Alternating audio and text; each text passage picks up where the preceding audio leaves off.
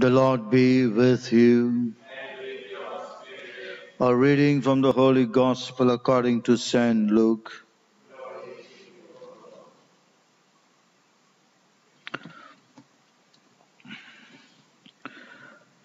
Now on a Sabbath day, Jesus had gone for a meal to the house of one of the leading Pharisees, and they watched him closely.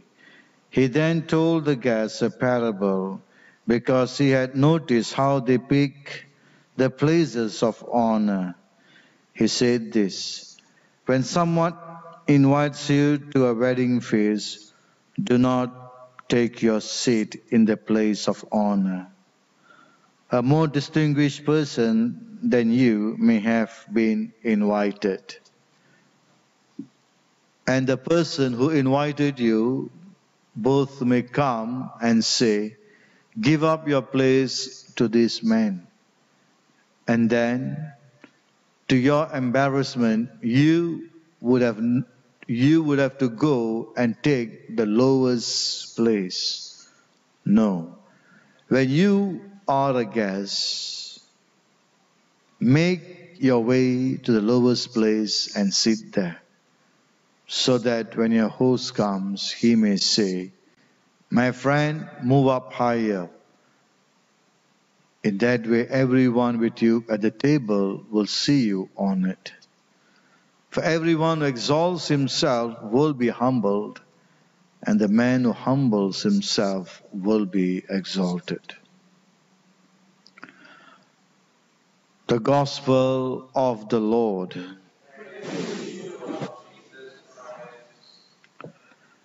As I was reflecting today's readings, all these readings, the first reading, the responsorial psalm, the Gospel, it all connected to our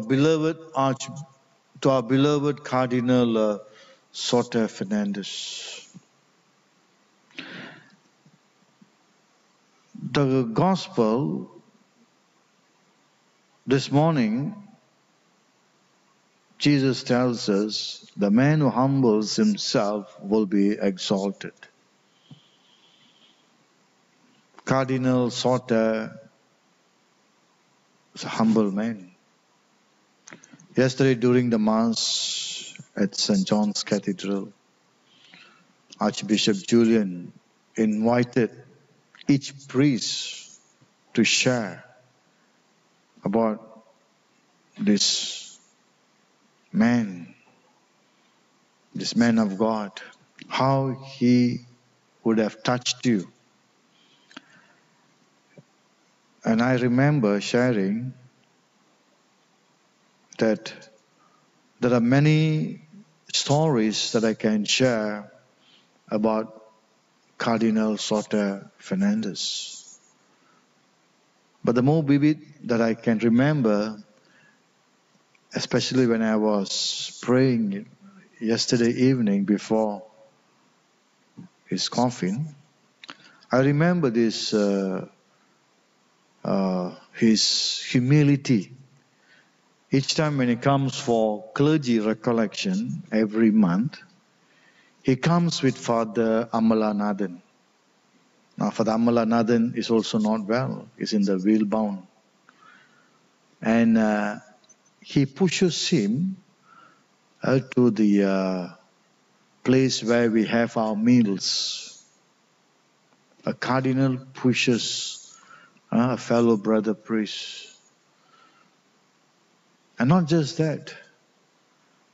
After the meeting, after the recollection, we gather for lunch. And being Father Amalanathan who needed help, which he can't help himself, I've seen many times Cardinal will wheel his chair, the wheelchair, to the washroom. And there he will, help this priest in all its simplicity and humility. That really touched me each time when I go for the clergy recollection. And very hardly asks any priest to help. He feels that he has a responsibility, a caring for these fellow priests. When we are busy having our meals, and here is a man who take a fellow priest to the washroom. And not easy, especially when you are in the wheelchair, to lift up and all that. It's not easy. And that is what Jesus is telling. The man who humbles himself will be exalted. There are so many stories that I can talk about Cardinal Soter being a family friend. And yesterday, one of the sharing that was given, when he was given the honor of being a cardinal, when he has to go to Rome, and you know, when you become a cardinal, you get a special kind of dress, rate. They call cardinals as prince of the church, prince of church. And I was hearing this sharing, and he did not want to take back the new, attire that he received as a cardinal. He wanted to leave it in Rome itself and in the Little Sisters of the Poor in Rome.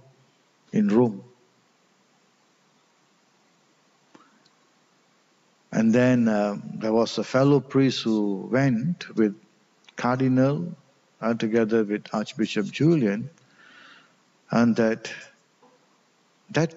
priest brought it back for him, and that he did not want to bring back his, that kind of dress or attire where Cardinal wears. He felt very uneasy with all this. Very uneasy. And that is what Cardinal Soter is all about. A man of humility. He's also a man of prayer. When I come for the clergy recollection, on Wednesday morning, before anybody else, I see him in the chapel, praying. I don't know what time he gets up, and he prays.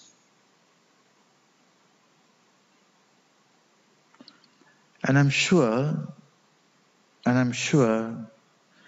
that even as he has been going on in his life, as a priest, as a bishop, as archbishop, and then as cardinal, I'm sure he would have had this in his mind: when can I enter and see the face of God? When can I enter and see the face of God? I'm sure today he is seeing the face of God. That words from the book of Psalm has come real to his life now. When can I enter and see the face of God? There's a kind of a desire to see the face of God, to be one with God, to be in union with God.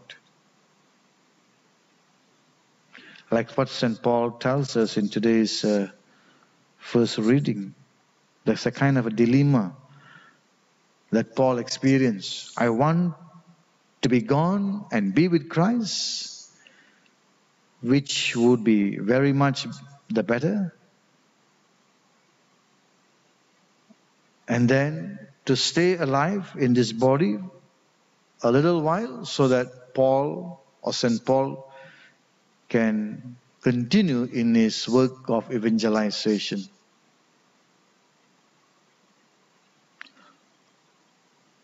All these readings somehow speaks about Cardinal Anthony Soter Fernandez. Few years back, he wanted to go and visit his father's grave in Sungai Petani. And he asked for my help because he knows me very well. So we took a trip to Sungai Petani, not knowing that the father's grave is not in the Catholic cemetery, but is somewhere else actually. It's in an estate called the Scarborough Estate. And to get into the Scarborough Estate, you need to get another person to help to pass through because it is oil palm plantation. And of course, there was a gentleman, a very good man, the late Mr. Madalamutu, the former catechist of Christ the King Parish. So he took us. The three of us, we went to pay respect to his father's grave. Just about 6-7 graves only there, all mixed with few Christians, and beside that there were also some Hindus. And he wanted to, to do up the grave for his father because his father passed away when he was a young boy, when Cardinal was a very young boy. Young, I think he's about 10 years old. And as we were coming back, and the car that I drove broke down in Butterworth. So we had to take a train back to KL. And in the train, he was talking to everybody as though everybody knows him and he knows everyone. I'm just wondering, this man has nothing else to do or what? Any Malay woman or Malay man or whoever it is, he talks to them. Very, there's no kind of any, barriers or what. Talks in their language, talks in a very simple way, asking them where they're from, which I don't do that. I don't talk to strangers. I mind my own business. But here this man, talking from Butterworth right up to almost to, when we are about to somewhere in Rawang, then when he stopped the conversation. So this is what Cardinal Soter is all about. It's not about the position, it's not about the title, it's nothing but a man of profound humility. And I'm so glad that I was ordained by him actually in 1997 in this parish. I'm so glad. One day before his death, that is on Monday, I visited him in the Little Sisters of the Poor. After hearing that he's going down, and of course he's unconscious, but there's movement. And I just told him, Cardinal, thank you very much for ordaining me, and do please pray for me. And I took his hand and put it on my head, because that's the hand that also that laid on my head during my ordination. So this is a very simple, a humble man, Cardinal Soter Anthony Fernandez. And of course the whole entire church will miss him very much, being an humble man, a prayerful man. So in today's Mass, we thank Cardinal Anthony Soter Fernandez for his great love for the church. Yeah, besides all the things that we can say about him, that he has a very great love for the church. The church may not be the perfect, but he has so much love for the church. And today we honor him and we give him thanks for this man who has paved the way, not just in our own personal lives, but even when it comes to the renewal of the church, of our local church, the renewal of the local church. So I'm sure now that he's very happy to be one with God. I'm sure that he has received his eternal reward for all the hard work, great sacrifices he made during his life, not just as a priest, but as an ordinary Christian. And he always had this great desire to go for Mass every day. And the Cardinal, he was an hospital assistant, HA, and had this strong desire to go for Mass every day in spite of his work and commitment. And he carried out that actually, every day going for Mass. And that has made him a very faithful disciple of Jesus. So let us thank God for Cardinal Anthony Soter Fernandez, though we were not able to go for the funeral, even the clergy, it's all limited. So, in a sense that we are celebrating this morning Mass in thanking God for this man. So let us take some lessons from him and try to put it into our own life and live the life that God wants us to live. So we pray for this.